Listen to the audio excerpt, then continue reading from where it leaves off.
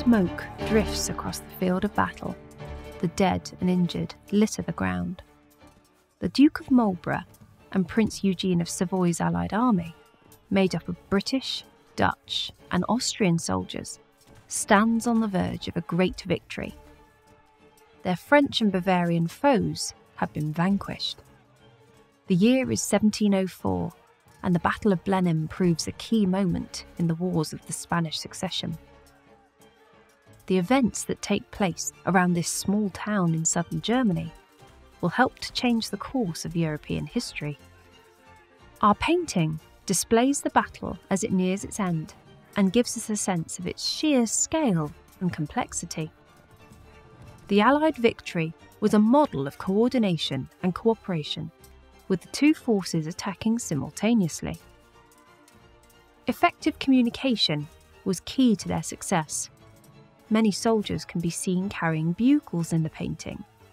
Bugles were the equivalent of radios used to communicate instructions. Their high pitch could cut through the noise of the battle. Flags are also used for communication and identification purposes. The Duke of Marlborough sits proudly on his chestnut horse as he points his sword towards the battleground.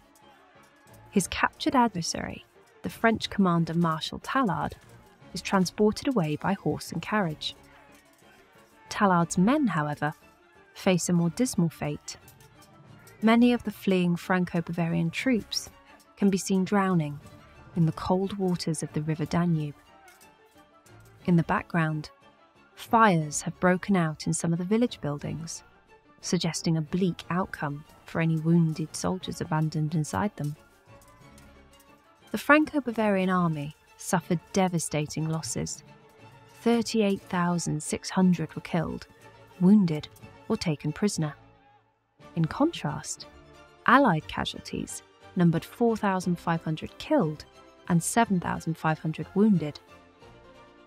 Blenheim was the first major defeat that a French army had suffered in over 50 years and destroyed its aura of invincibility.